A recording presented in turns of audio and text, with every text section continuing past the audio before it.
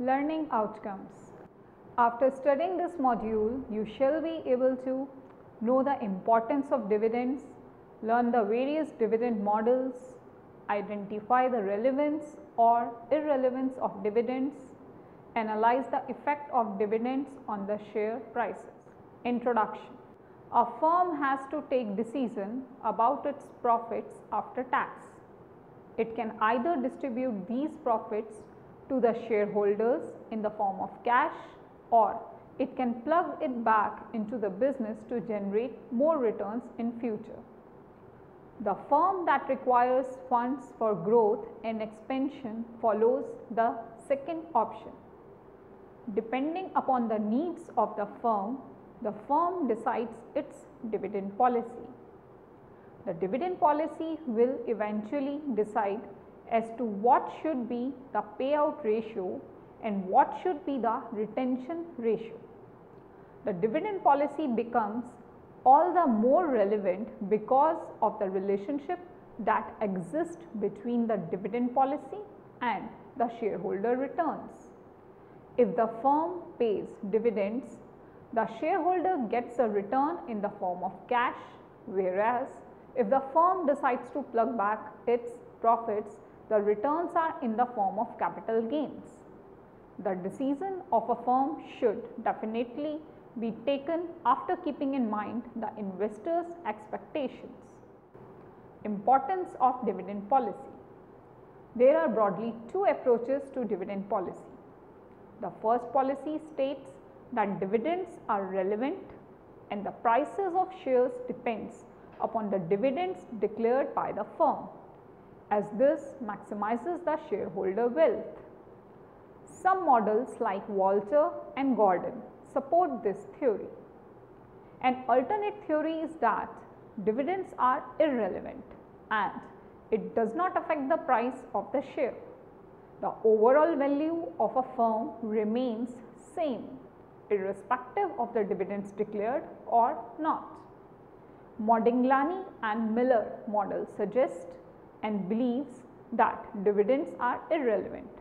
Some models suggest that dividends are relevant in determination of the wealth of the shareholder, whereas others believe that dividends are irrelevant in increasing the wealth of the shareholders. Let us discuss each of these models. Dividend models. Some models have been suggested regarding the dividend policy and they are as under. First, traditional model, also known as Graham-Dodd model. Second, Walter model. Third, Gordon model.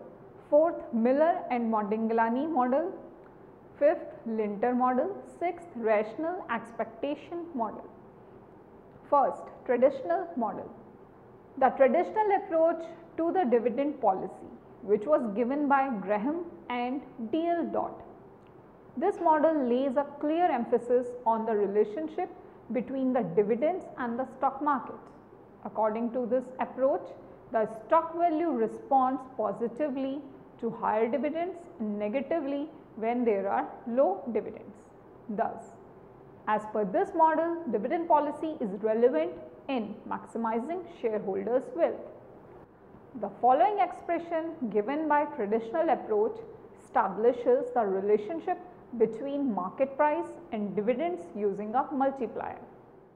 P is equal to M bracket D plus E divided by 3 bracket close, where P is market price, M is multiplier, D stands for dividend per share and E earning per share.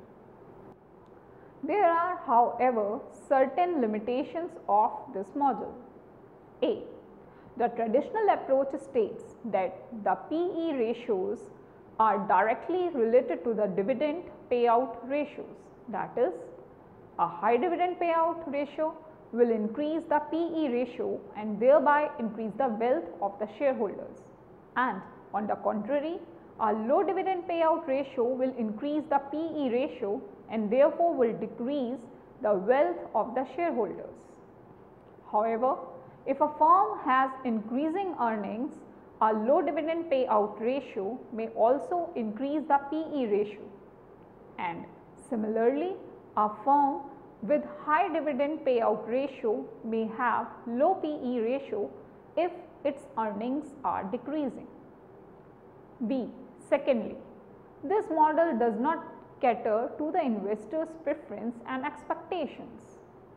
There could be investors who would want to have more returns in the form of dividends rather than a future hope of growth in share prices, whereas others may prefer low taxed or exempted capital gains rather than having dividends which are taxed indirectly in the hands of shareholders by the imposition of corporate dividend tax or dividend distribution tax.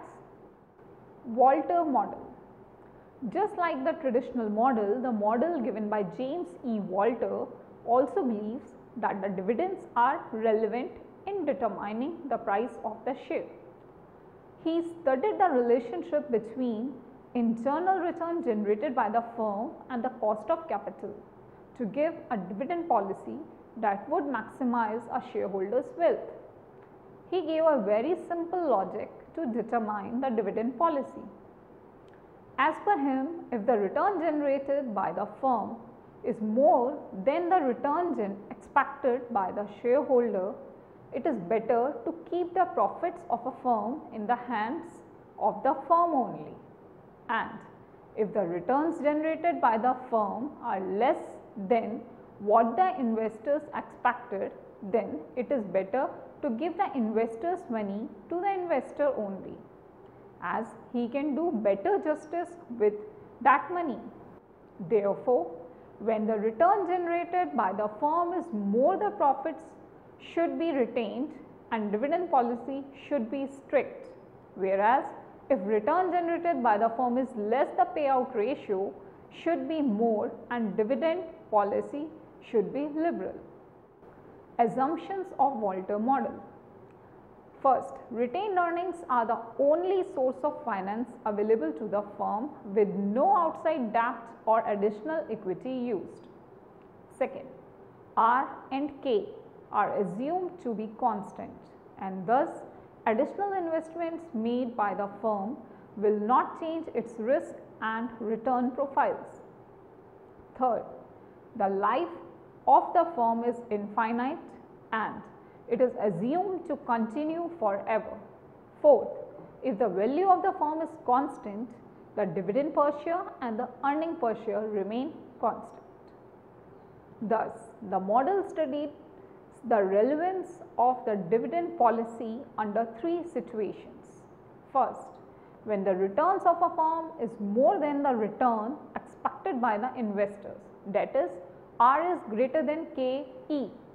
Here, R is the rate of return of the firm and KE is the equity capitalization rate, the rate that the equity shareholders are expecting. Second, when the returns generated by the firm are exactly equal to the investor's capitalization rate, that is, R is equal to KE.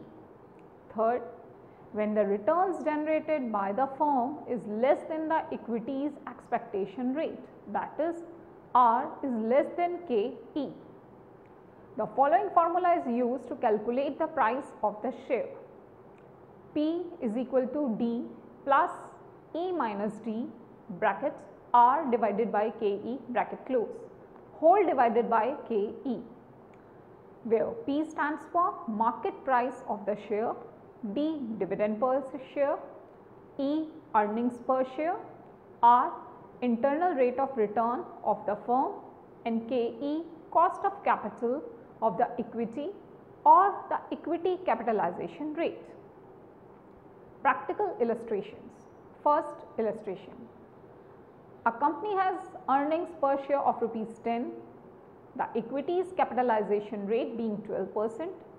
Show the impact on the market price of the share under various dividend policies, assuming the rate of return generated by the firm is 15%.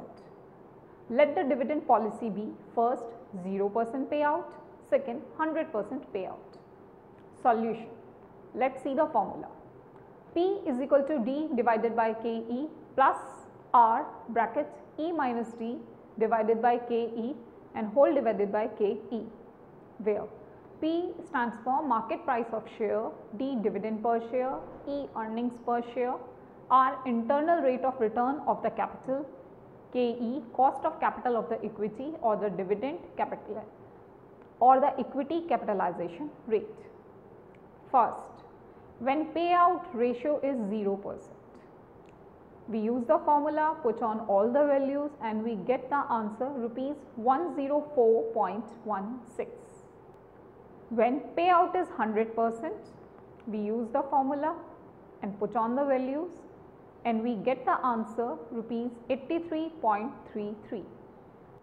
We can see that the price of a share is maximum when the payout ratio is 0% and the price is minimum when the payout ratio is 100%. This shows the relevance of dividend policy. Now let us see illustration 2. Valuation based on dividend, the following information is available for XYZ company. Number of shares outstanding is 1 lakh, EPS is rupees 4, DPS is rupees 2.4, equity capitalization rate is 12%, rate of return on investment is 15%. First, as per Walter's model, what will be the market value per share? Second, to keep share price at rupees 40, what should be payout ratio? Third, as per Walter model, what is optimum payout ratio?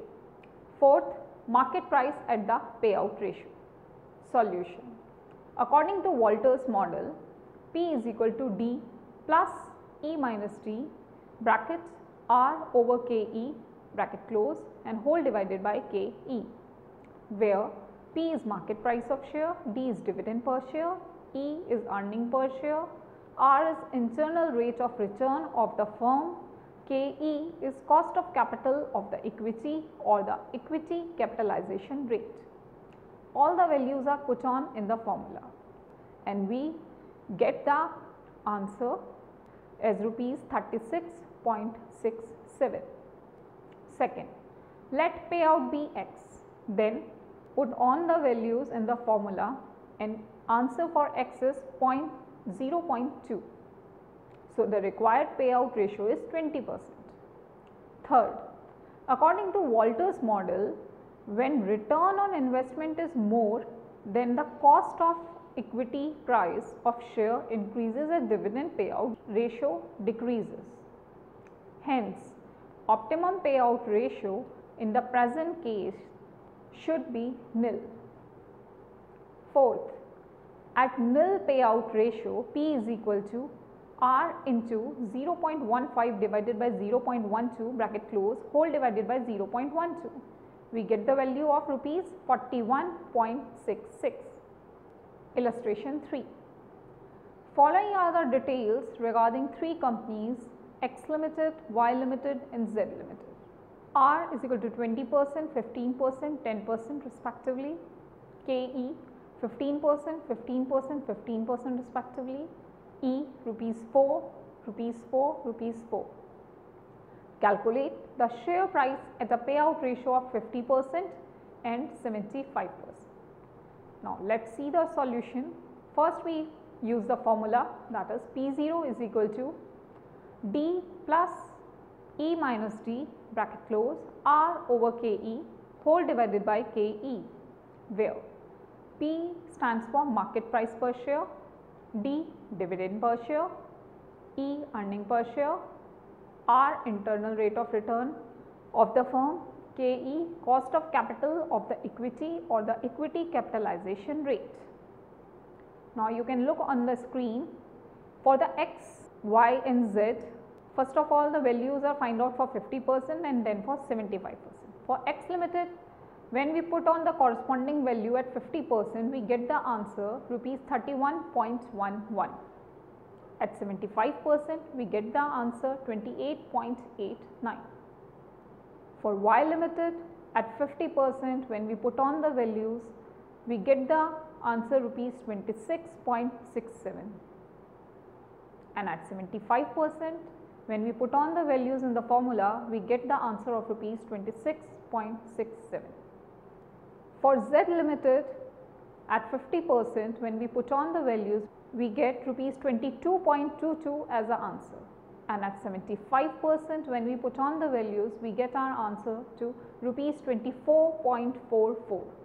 It can be observed from above that in case of X Limited, where R is greater than KE, increase in payout ratio decreases the price of share. Company Y's share price is same irrespective of payout ratio because R is equal to KE. An increase in payout ratio increases the share price of Z Limited because R is less than KE. Now let us see one more illustration, illustration 4. The earning per share of a company is rupees 10 and the rate of capitalization applicable to it is 10%. The company has three options of paying dividend. First, 50%, second 75% and third 100%. Calculate the market price of the share as per Walter's model if it can earn a return of A 15%, B 10% and C 5% on its retained earnings. Solution. We use the formula P is equal to D plus bracket E minus T bracket close bracket R divided by KE bracket close and whole divided by KE, where P is equal to price of share, R is equal to rate of earning, KE is equal to rate of capitalization or cost of equity. Now we prepare a table in which on the vertical side we have put on the three options. The first is price of share if R is equal to 15%, next column price of share if R is 10% and next price of share if R is 5%. On the horizontal side we have created three columns where we are showing DP ratio 50%, next column DP ratio 75% and in the third column DP ratio 100%. We calculate all the values. At the price R when there is 15% and DP ratio is 50%, we get rupees 125. At DP ratio 75, we got the price rupees 1125 and at DP ratio 100% we get a price of rupees 100. When the R is 10%, we get a share of price at 50% payout ratio rupees 100, at 75% payout ratio it's rupees 100 and at even 100% payout ratio it's rupees 100. When R is 5%, at 50% payout ratio share price is rupees 75, at 75% payout it's 87.5 and at 100% payout ratio share price is rupees 100. One can see it on the screen. Limitations of Walter model. Most of the limitations of this model arise due to the assumptions made. The first assumptions of exclusive financing by retained earnings makes the model suitable only for all equity firms.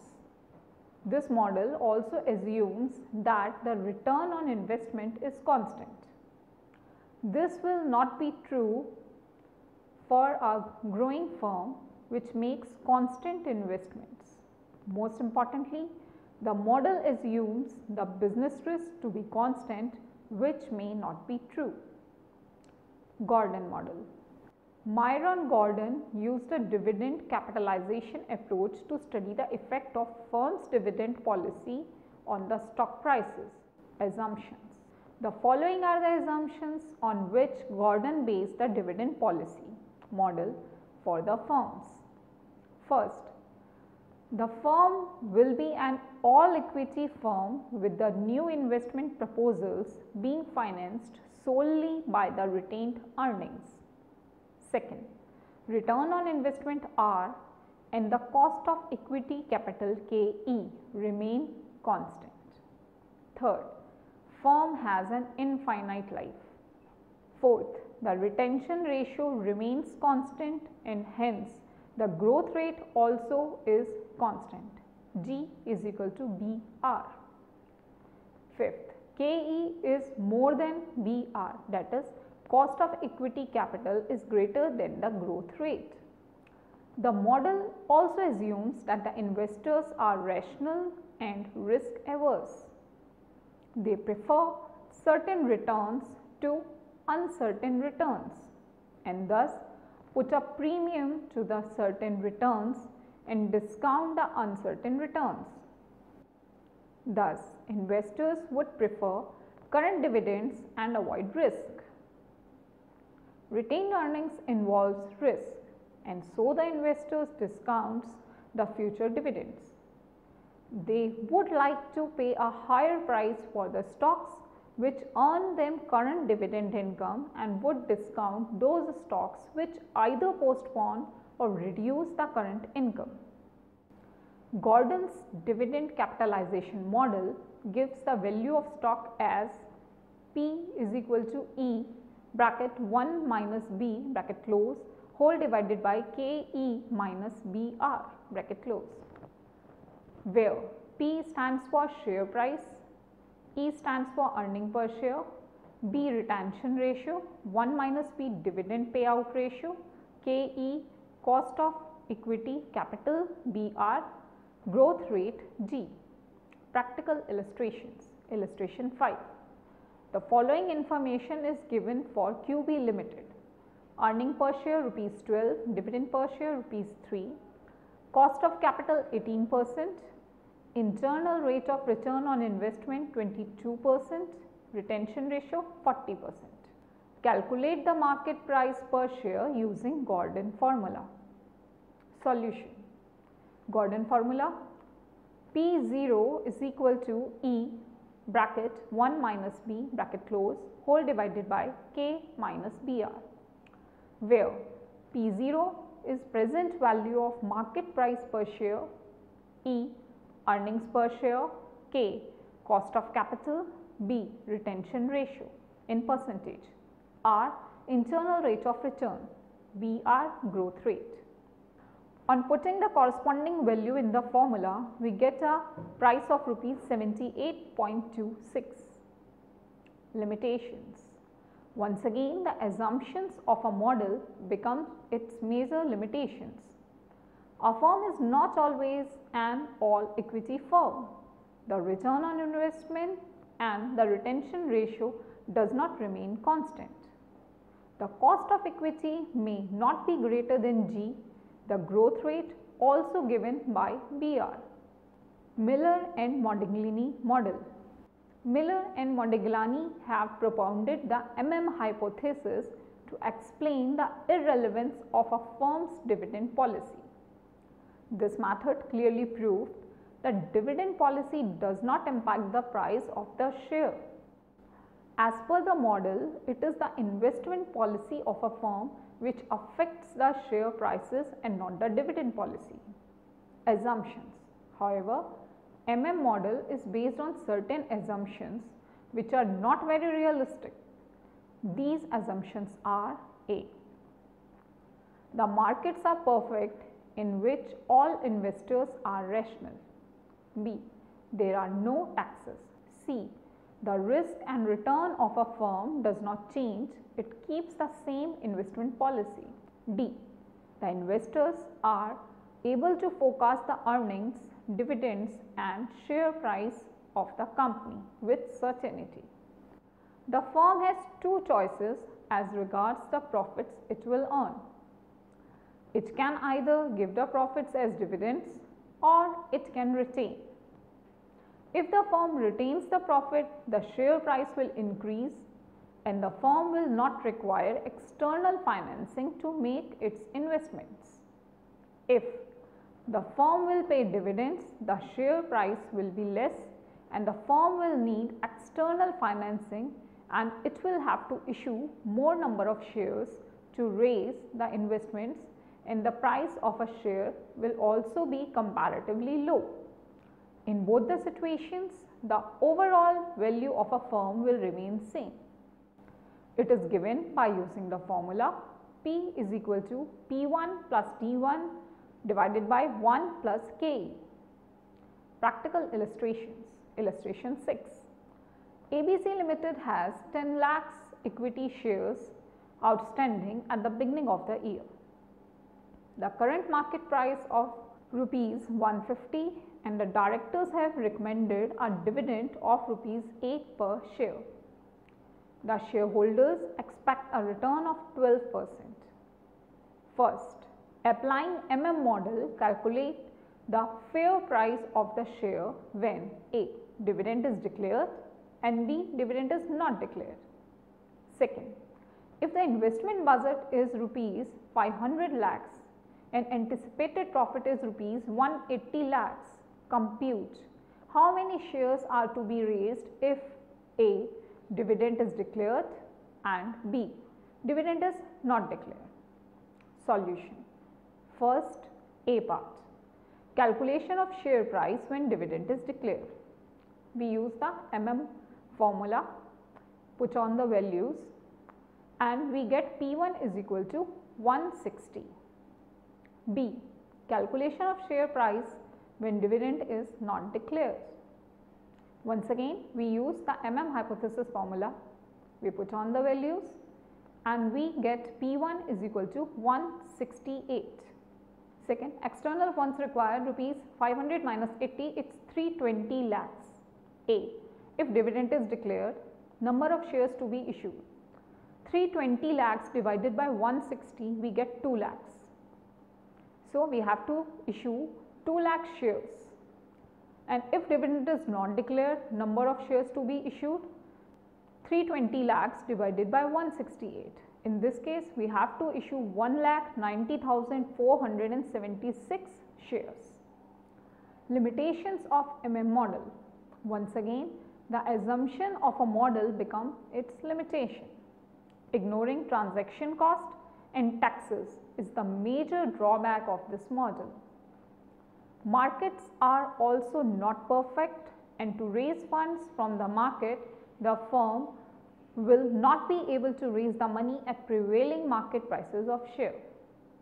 Linter model. This model suggests that dividends should be stable and use an adjustment factor C, which gives some weightage to current expected dividends and 1 minus C weightage to the last year's dividends. This model is given by the following mathematical formula. D1 is equal to D0, 1 minus C plus bracket EPS into targeted payout ratio bracket close into C. Rational expectation model. As per this model, it assumes that there is no movement on the price of shares as long as the dividend declared by the company are as per the expectations of the investor. If the dividends declared by the company are not in line with the expectation of the investor, the price will show some adjustments. It will show an upward movement if the dividend declared are higher than expectation and downward movement if they are lower than expected. Summary. A firm has to take decision about its profit after tax. It can either distribute these profits to the shareholders in the form of cash, or it can plug it back into the business to generate more returns in future. Third, the firm that requires funds for growth and expansion follows the second option. Depending upon the needs of the firm decides its dividend policy. There are broadly two approaches to dividend policy. The first policy states that dividends are relevant and the price of shares depends upon the dividends declared by the firm, as this maximizes the shareholders' wealth. Some models like Walter and Gordon support this theory. An alternate theory is that dividends are irrelevant and it does not affect the price of the share. The overall value of the firm remains same irrespective of the dividends declared or not. Some models have been suggested regarding dividend policy, and they are as under. A. Traditional model known as Graham dot model, according to which P is equal to M, bracket D plus E divided by 3 bracket close. Walter model, P is equal to D plus E minus T bracket R divided by KE bracket close and whole divided by KE. C. Gordon model, P is equal to E bracket 1 minus P bracket close whole divided by KE minus PR. D. Miller and Modigliani model, P is equal to P1 plus D1 divided by 1 plus KE. E. Linter model, D1 is equal to D0 1 minus C plus bracket EPS into target payout ratio bracket close into C. F. Rational expectation model, it assumes that there is no movement on the price of shares as long as the dividends declared by the company are as per the expectation of the investor.